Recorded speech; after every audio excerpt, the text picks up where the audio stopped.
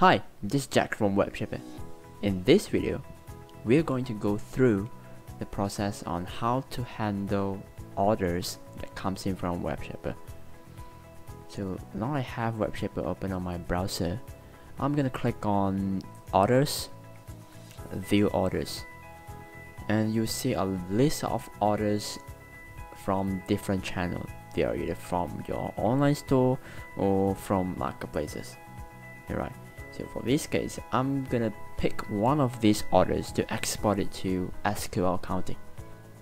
Alright, I'm gonna pick this 7430. Click on Sync, add orders for export. Counter system, I'm gonna select SQL, and you can either sort it out by period, last 7 days, 30 days, or 60 days. But for this case, I'm gonna go for that orders 7430, search. There we go. I'm gonna take this, save it.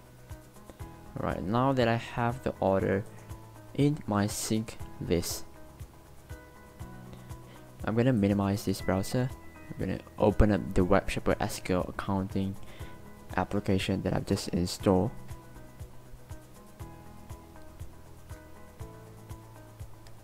Click on Sync Orders, Import Orders. Now I'm gonna look for the order that I just imported from my online store, right, which is this one, 7430. Right, so before you export it to SQL Accounting, you can actually choose to export out as an sales invoice, cash sales, or sales order. So for this case, I will go for invoice. Click save order.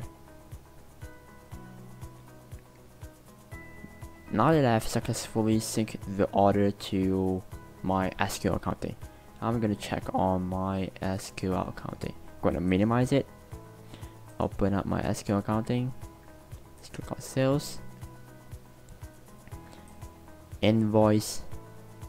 Now I'm gonna look for the order number, which is 7430, and there you go. We have the order from online store. You can see there is a unit price, there is a shipping charges, and the address. As you can see, this application allows you to easily capture the order details accurately. Hopefully this video gives you a better understanding on how to handle orders from your online store.